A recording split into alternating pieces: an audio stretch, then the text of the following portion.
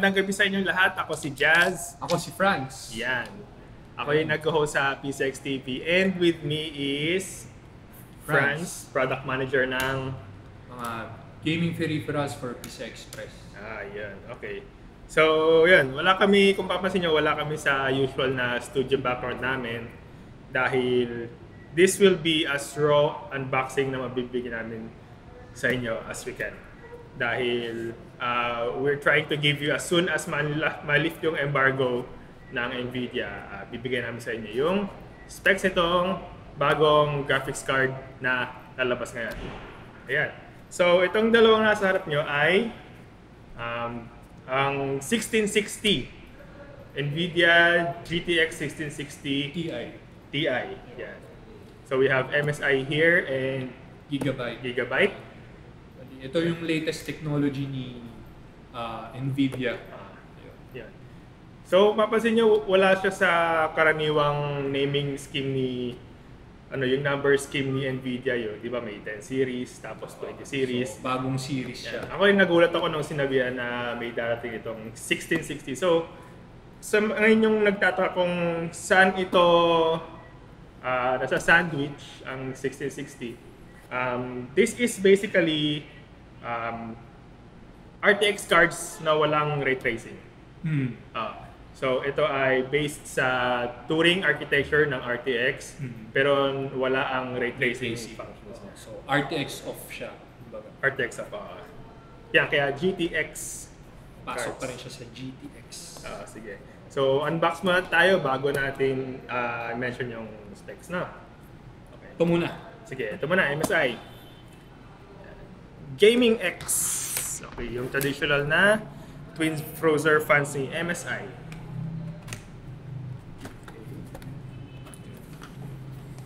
Yeah. Tabi ko natin itong box. Yeah. Okay. Pakita muna natin. Sige, so nasa itim na sobre ang tumataginting na CD para sa drivers and utilities. Tapos Lucky the Dragon Computer Workshop. Ano to? May parang maliit na comics. Oo.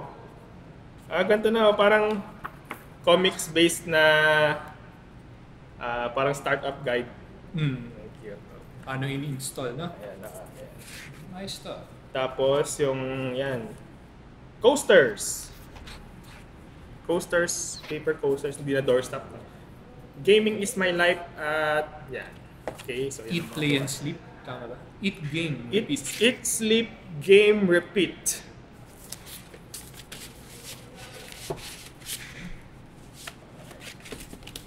Sige. Yan, tapos ang card mismo. Okay. May warranty. Thank you for choosing MSI product. Okay.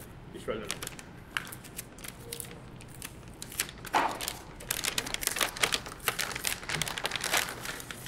Okay, so ito ang card mismo.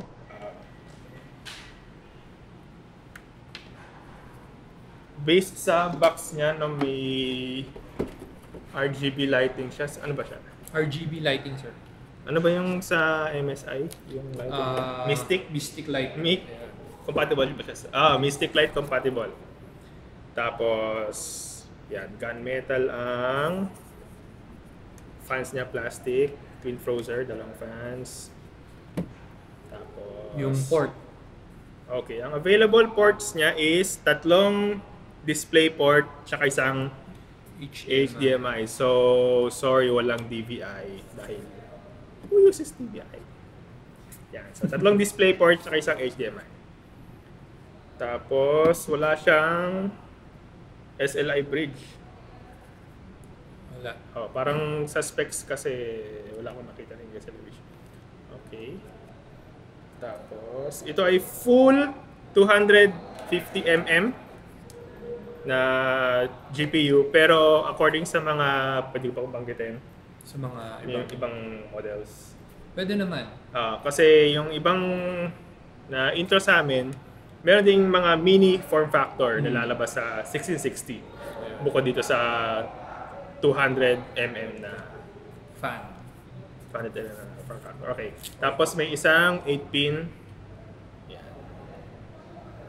Okay. So, yan. Sabihin natin. Okay. Yan na. Ay, dito. Lagyan natin. Chicks. Yan. Huwag ka lang matutumba. Tapos, sa gigabyte naman. Okay. Kung mag-unbox na, sir. France. So ito yung box niya. Then specs. Gumagamit siya ng WindForce OC na fan. OC edition din pala to. OC edition. Pwede siya. Then, yun. CD at installation guide. Yun. Ang unit na. So yun lang kasama sa box.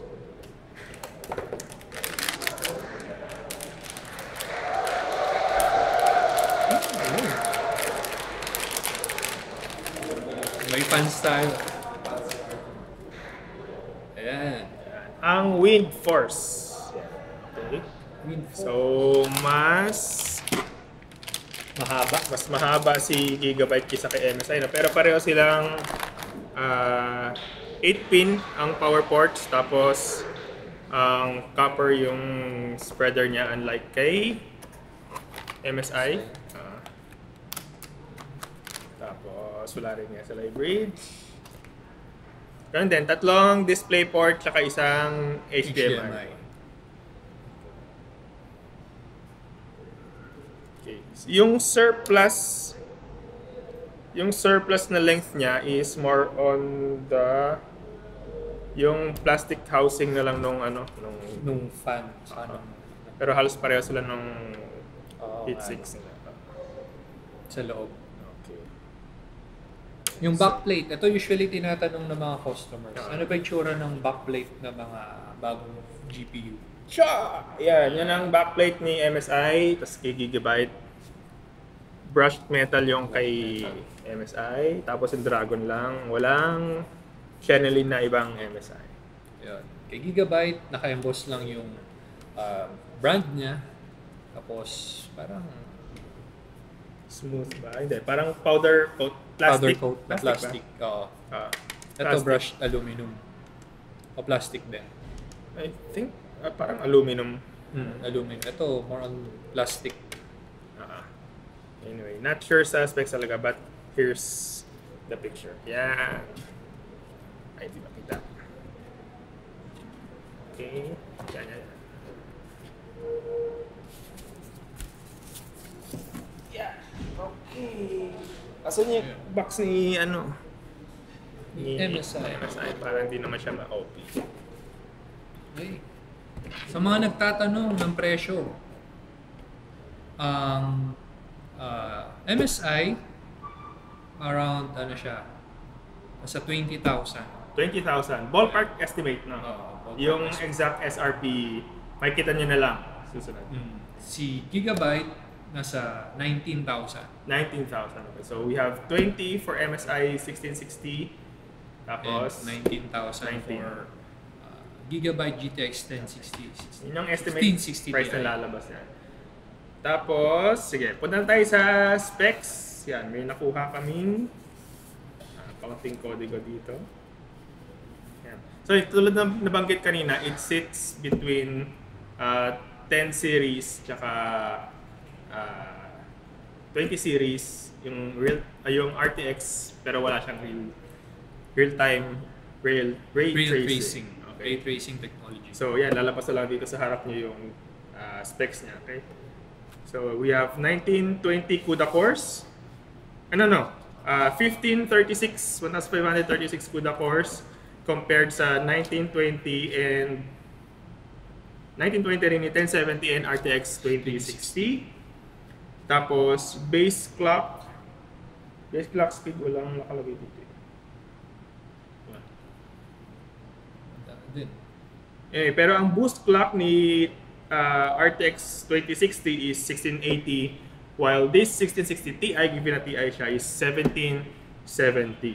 Yan. It's also a lot faster than 1683 ni 1070.